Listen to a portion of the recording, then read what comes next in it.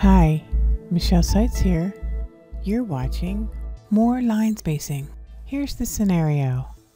Your professor advises you that when you type your report, that the report must be double-spaced.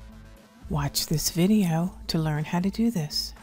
If your document requires more than single line spacing, don't add extra returns to your document.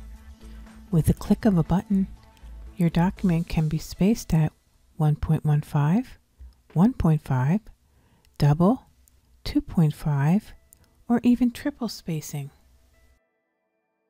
As you can see, we have an excerpt from the Constitution of the United States, and it is single-spaced. I'm going to highlight a couple of paragraphs. And on the Home tab, in the paragraph group, I'm going to click on the down arrow next to the line spacing icon. There are many choices, but since we want the double spacing, we're going to choose 2.0.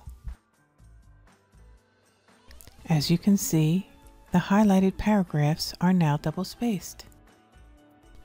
If you want the entire document to have the same spacing, click Ctrl A, which will highlight the entire document. Go back to the line spacing icon, click the down arrow and select 2.0. Now your entire document is double spaced.